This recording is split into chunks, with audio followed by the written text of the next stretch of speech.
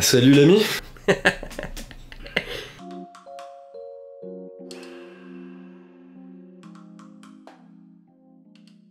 Today we're going to talk about your new map. Yeah.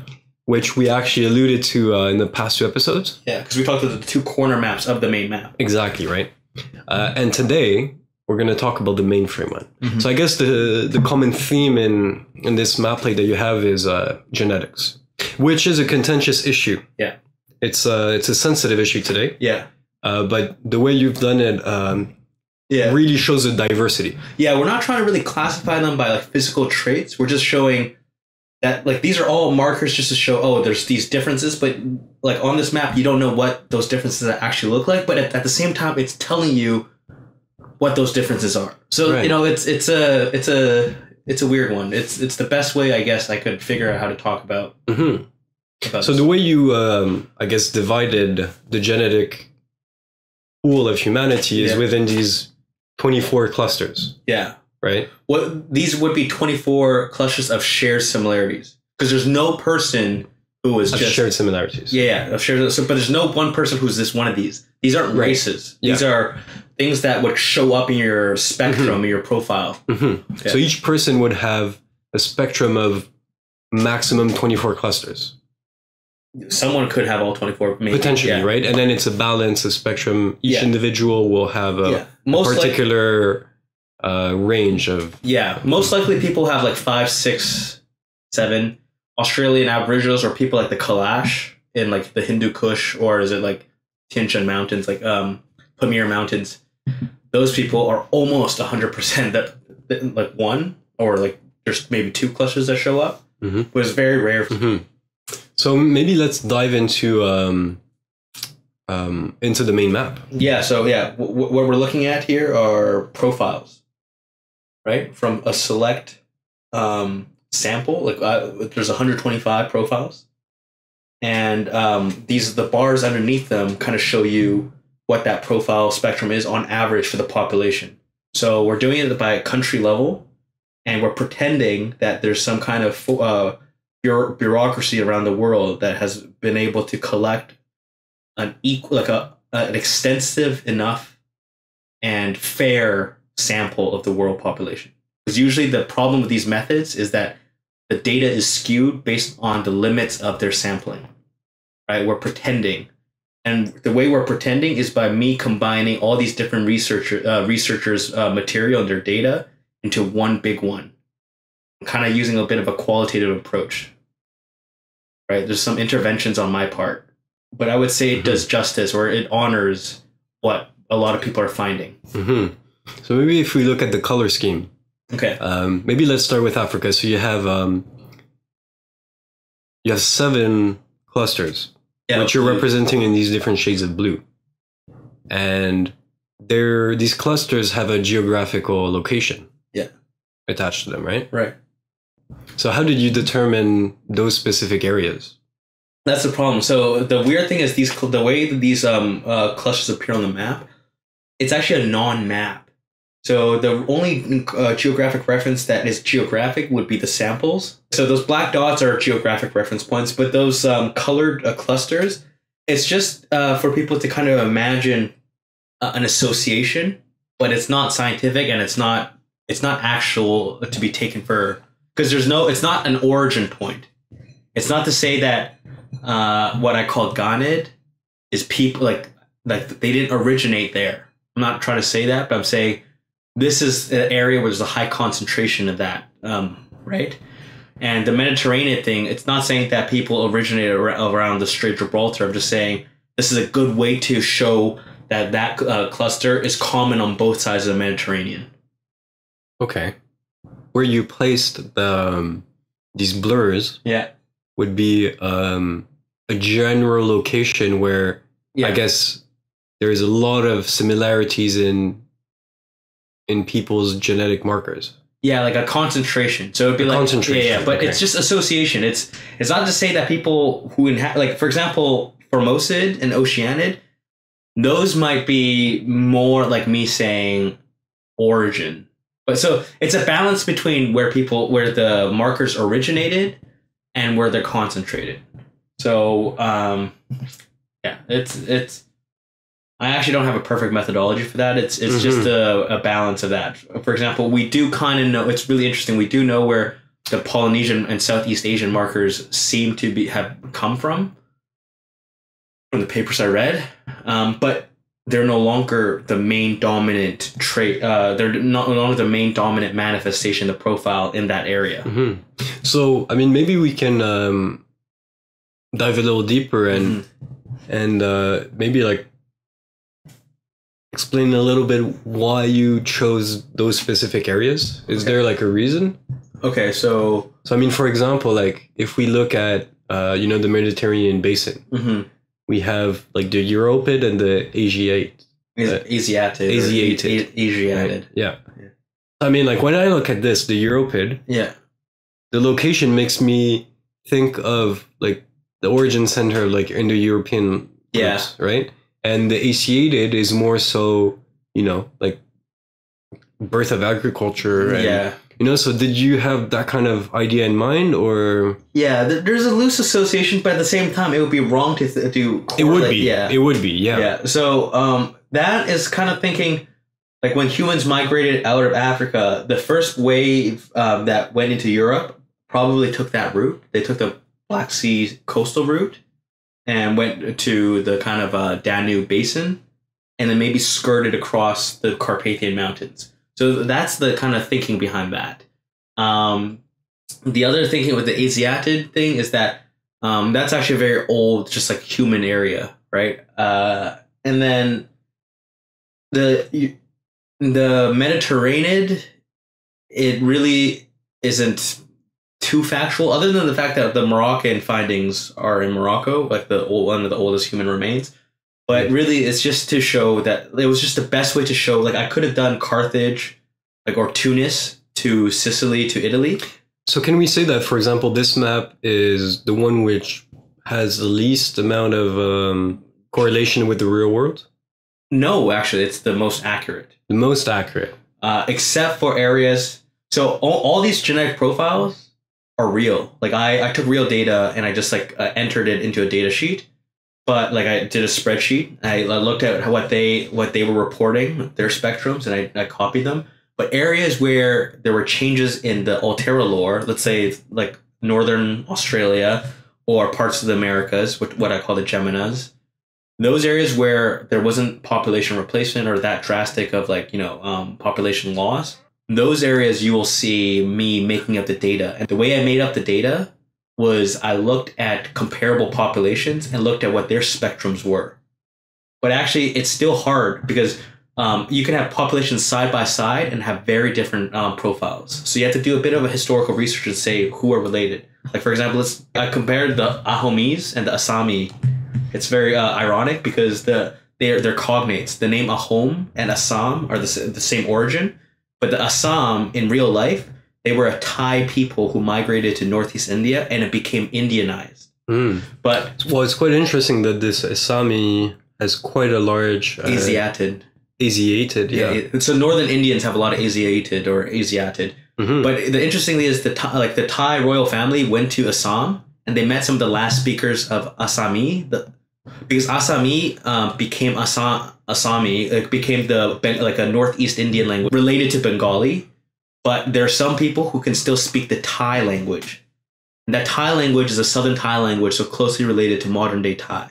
So the princess or the royal family representatives that went there could communicate with some of these elders. Anyway, so you can see those two related populations. You can see how they're wildly different in these profiles. If you go north to the Hindu Kush, you can see that, the Uyghurs, or what I call the city, they're no longer Turkic speaking. They have a Turkic substratum, but they speak Tocharian B, which we have a lot of records of. So Tocharian B with a lot of Turkic. And so they're quite diverse. Yeah, so they're like an equal. So they might look like modern day Kazakhs, which is basically what the Uyghurs are.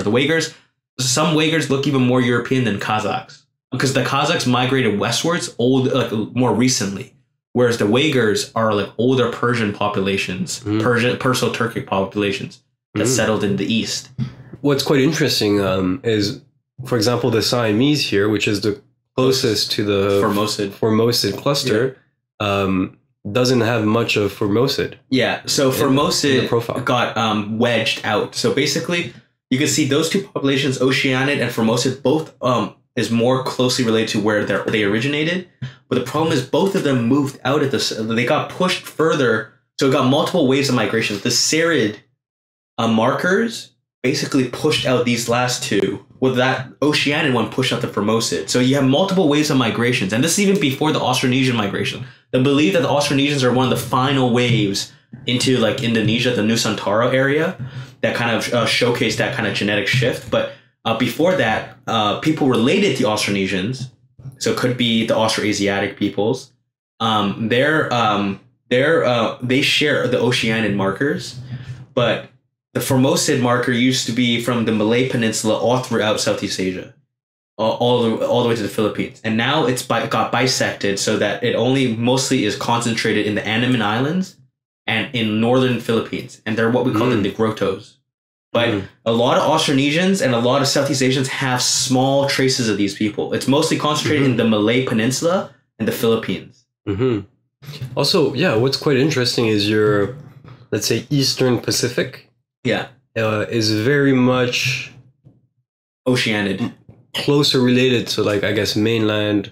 No, they're all Oceanid. Yeah, but so Oceanid would be Southeast like Asian. in real life would be like the ancestors of the Austronesians. Yeah, right. Yeah. But it was before Austronesians existed. But although in your Western Pacific, they're more closely related to the Melanid or Melanesians. Yeah. Okay. The cool thing is actually Melanid. Is that actually true in real life? Yeah, it's true. Ah, okay. So there was actually, they call it horizontal impact. So the languages, the Austronesian languages of, like, let's say coastal Papua and the Solomon Islands, those Austronesian languages are just, it's kind of like how people in Western Africa speak English. It doesn't mean that there's a lot of English ancestry in Western Africa. It means some kind of period of contact. In this case, colonialism. But in that case, somehow Austronesians were more dominant, maybe culturally had more soft power. Their language is stuck, but there's little genetic contribution. So you can see in the Solomon Islands, they're quite what we call in our world Melanesian. But in my world, Melanesid actually is spelled differently. It refers not to their skin color, but to curly hair. I wanted to put the focus on the curly hair instead of the dark skin. I thought there was too much fetishization of skin tone. But anyway, so that's reflection. And actually, so it's really cool. It's really interesting how the Formosid or the Negrito population are the only ones in Southeast Asia that really got displaced. All the other kind of early kind of founder effect populations in Southeast Asia, these like purples, they were able to maintain themselves.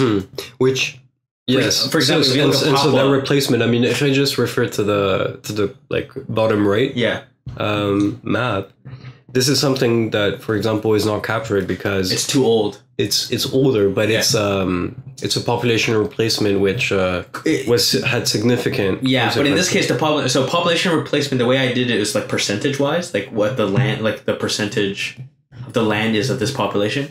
But it's likely that it was less violent. It's likely that the people who moved in were just were able to outpopulate in the sense that they were farmers or they were like hunter gatherers who maybe used like higher caliber tools or whatever. So they replaced the Formosid population out of like a different, like a technological gap maybe, but not through violence. It couldn't have been. It might not have been conquest. We don't know. But it's different from this kind of radical shift. It probably happened through waves and waves of migration. So I mean, I kind of sidetracked you there. And then, okay, so for the Geminas Americas, you have 4 clusters. You have 4 main clusters. Yeah, the Arctid one is actually one of the most... I guess the Arctid one is the one which overlaps. Yeah. And that's just because of the map projection. Yeah, but it's really cool is actually, like if you look at this in Northeast Asia, the Ainu actually are a distinct isolate population, but they are collapsed with the Serid. Like if you look at just the East Asia, the Ainu come out as very uniquely their own cluster. But when you look at 24 clusters for the whole world, that gets lost. The Ainu are related to these Northeast Asian people, but the Ainu, look at the difference. So Ainu would be around... The Yezo. Ah, yeah, okay. And look at the people in the Kamchatka Peninsula. The Kamchatka Peninsula people are the most related to Inuit, but the Arctid peoples. But they speak languages that are completely different from Inuit. So there was for a long time a group of people who inhabited both sides of the Bering Strait. So just in terms of color here, So in North America, Septentria. It's just a little hard to distinguish between the shades of red. Yeah. But I'm just wondering, like, so these have a little bit of Siberian influence, right? No. Or no, it's only like Athabascan, you'll see it. Okay, so this one here? Yeah, Haida. That's Serid. That's Serid, no? No, the light one. The light pink is Arctid. The dark red is Serid. Yeah, no, so we have Siberian and then Serid. Yeah. Which you can actually see in like the Septentria. Yeah, some of them.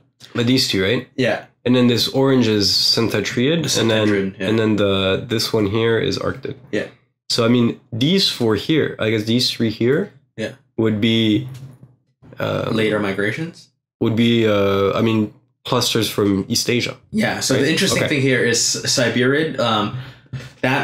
That one is I just did because it's associated with an unidentified migration or wave of migration that's responsible potentially for the Athabascan language family.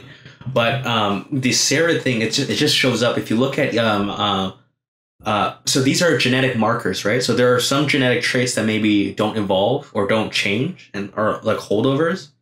And so a lot of the peoples in the Americas share similar traits to people in East Asia, just by like, even if you try to categorize them, try to find to just look at them with East Asians, you'll see a lot of shared, like they'll have a lot of shared connections.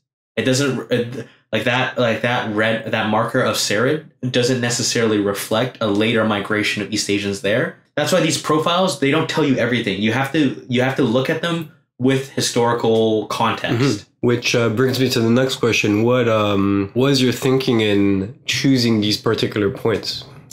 I wanted to show the most different I didn't want to show populations that were the same. So I wanted to show, like, for example, if you look at the Songhai, the Sosoni, and the Dogoni, so that reflects the Dogon and the Songhai peoples in the Niger Delta. The Dogon miraculously have an overwhelming majority of what is responsible for the Berber, Sicilian, and Southern European markers called Mediterranean. And this is real. And so it's just fascinating that right beside them, you have these people who are either Ghanid or Ghanaiad or, even Saharid, right? Like, so I just wanted to show geographic proximity and do irony. I wanted to use irony to show diversity, right? Like you go like, oh, I thought it would be like this, but it's not this, right? I wanted a lot of that. So every time I tried to pick peoples that would look different. And I also tried to show the typical profiles. For example, someone would be like, hey, what is an Arab? What's an Arab's a person's marker? So the closest thing you would see is the Maganians. But even here, I actually didn't do it too well because the Maganians have some East African that happened due to colonial histories between Oman and East Africa. But like Hijaz might not even have any of that. So it might be more of the Erythrid. But I tried to show like at least one population in each area that was typical of one of these traits. So who represents the Erythrids the most, right? The Arabs or people of the Red Sea represent Erythrid the most. So for example, this Wagali is what, like Kyrgyzstan? They or the tribals, Afghanistan. Okay, so northern Afghanistan. Yeah. So Dardik, like Dardik is a divergent Indo-European branch. Dari is language spoken in. No, it's not Dari though. Dari is a Persian dialect. Dari is a divergent language of Persian. Dardid is a European term for a divergent group of Indo-Europeans who are their own branch. Anyway, so the Kalash and the Burushaki, these people are very isolated peoples of like Eastern Afghanistan that maybe they don't even look that different. Like they do for Europeans, they look a lot like Europeans, but they also have typical features that you find in North India and like like Persia or Iran. But the interesting thing is that their genetic markers are very isolated from other genetic markers, so it manifests quite clearly as its own.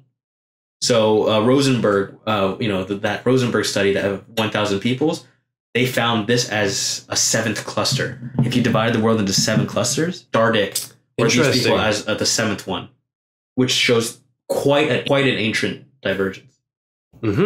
Which is actually quite interesting because it's a part of the world which has seen a lot of mix, but actually it's a little more north.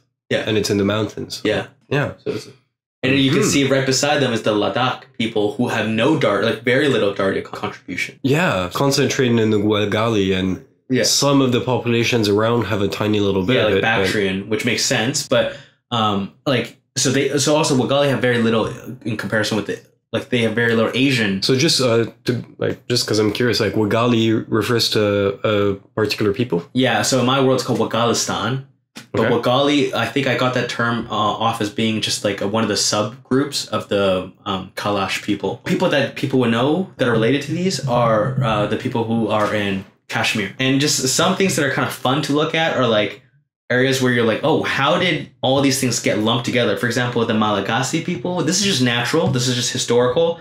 The Malagasy are Austronesians, and they, it's a marriage between them and the Bantu migration. So that's responsible for that. Mm-hmm. And in that dark purple, that Indid is just me. That's just me in my Altera showing some Indian contact. Okay. But you also have a little bit of Asiated in here. Oh, it would make sense. It comes from like Arabs. Right. But on the mainland of Africa, I guess you have a little less.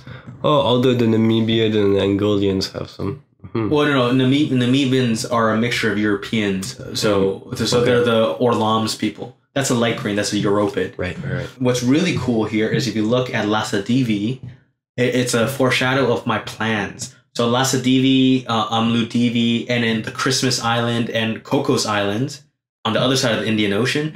I decided those would be repositories for the Onga and Andamanese or Great Andaman languages.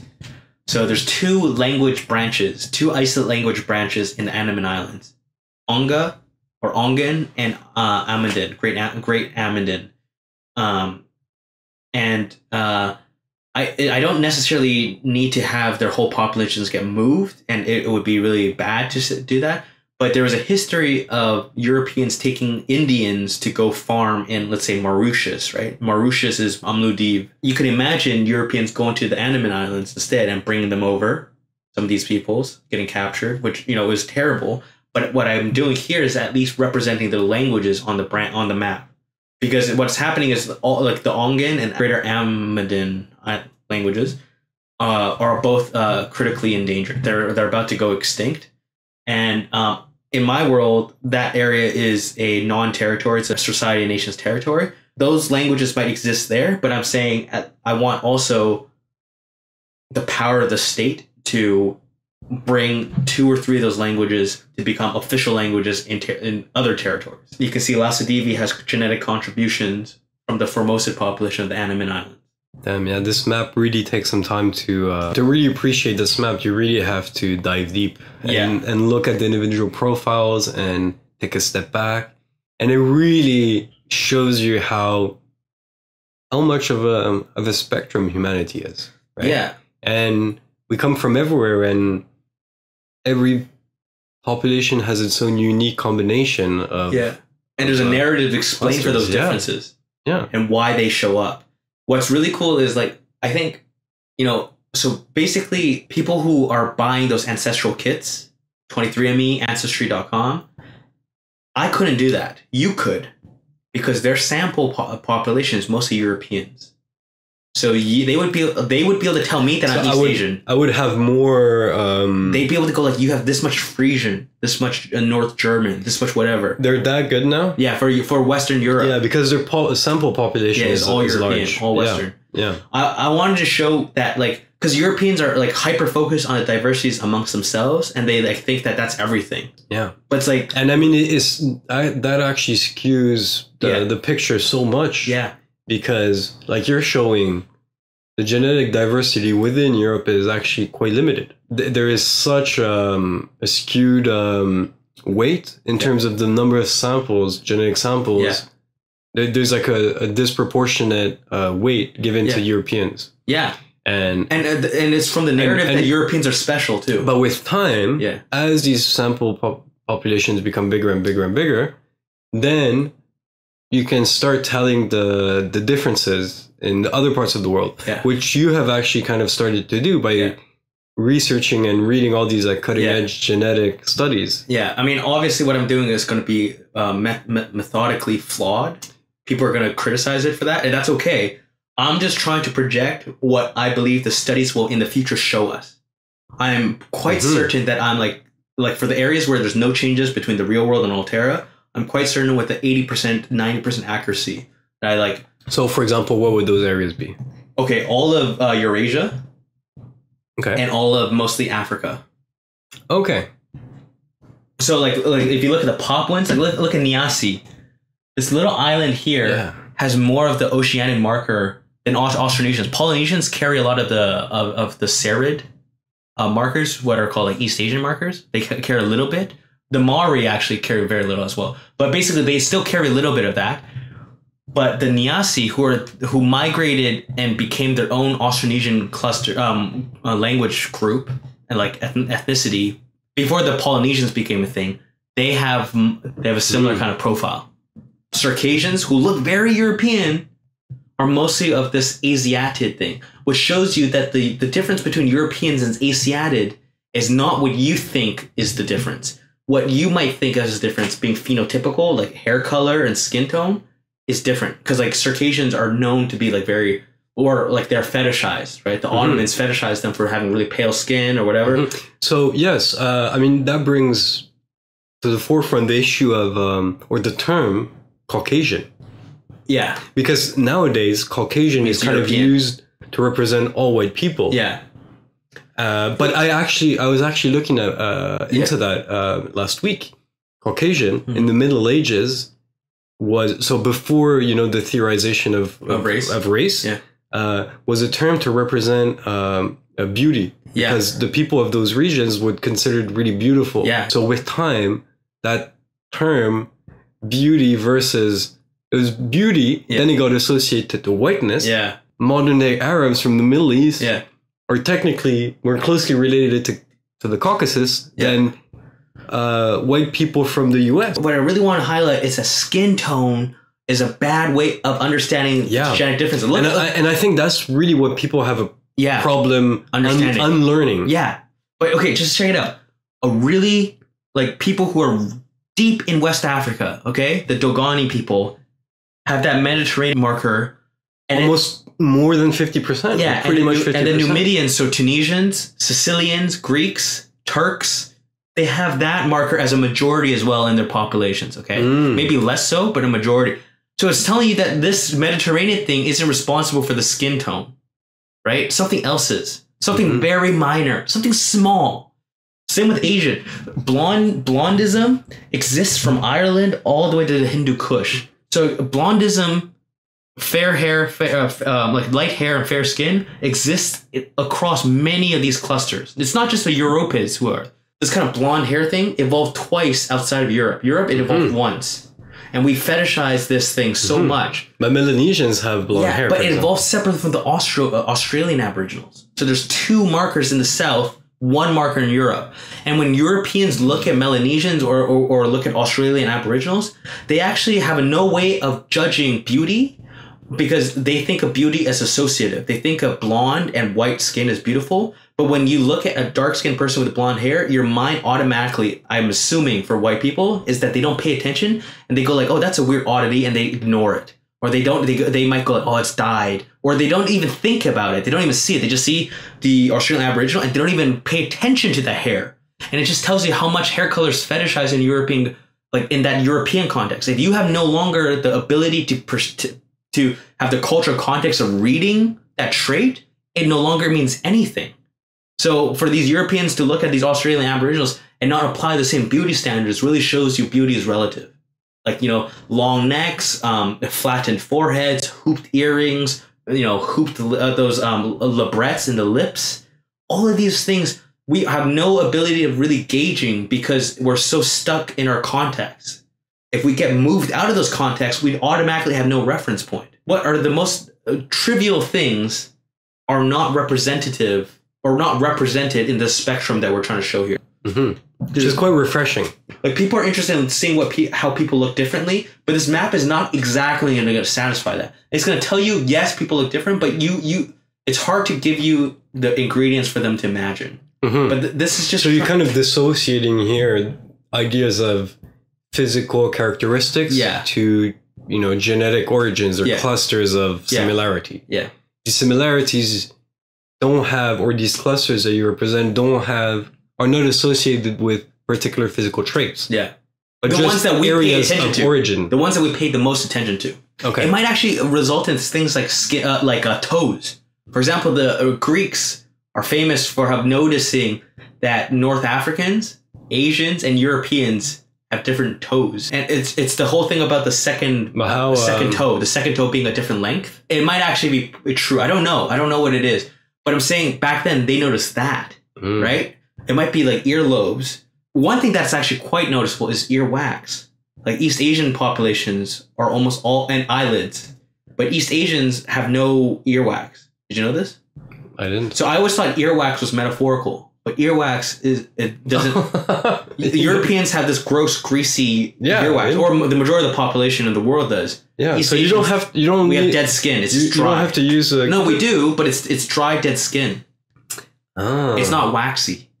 So when I saw Shrek and saw that wax thing, I thought it was to play on the word wax. I didn't know that literally people actually had oily wax or waxy-like things in their ears. Yeah, well, I have that. Yeah. But anyway, so it might be things like that are super noticeable. It might be like blood cells, all kinds of things, like predispositions to certain kind of diseases, but it's not what we think is responsible for differences. Mm-hmm. We're not going to showcase all, it's really well worth the time to look at these profiles. Wait, so just, I'm curious, so do you have like a spreadsheet? Yeah, I do have a spreadsheet. To represent like these profiles? Yes, I do have a spreadsheet. So do you have them like percentage-wise? Percentage, by of 100%. Yeah. Oh, no, 100%. Yeah. Okay, cool. Did you have to omit, what was your threshold at percenting? Well, okay, so I didn't have to omit too much because a lot of these genetic studies, they were hyper-focused on a region. So they would have different clusters. So I would go like, okay, what clusters are collapsed if we take it to the world scale? So the Assamese, for example, they looked at just like maybe South Asians, right? And they had more categories, more clusters because they were looking at South Asians. So they would look at Europeans, Africans, East Asians. They would have those three. They would have a Nigerian population, an English population, and a Chinese population. And they would have a hyper diverse amount of Indians. And that way they were able to look at how a lot of Indian clusters. But if you take it in a global scale, a lot of those clusters will collapse into each other. So that's one way I was able to kind of not have to omit. Mm-hmm. So things would omit by themselves. They would get collapsed into each other. So I had to do some combination. I would go like, oh, these two colors, they actually are combined. I would have to do that kind of judgment. Mm-hmm. So, yeah. Mm-hmm.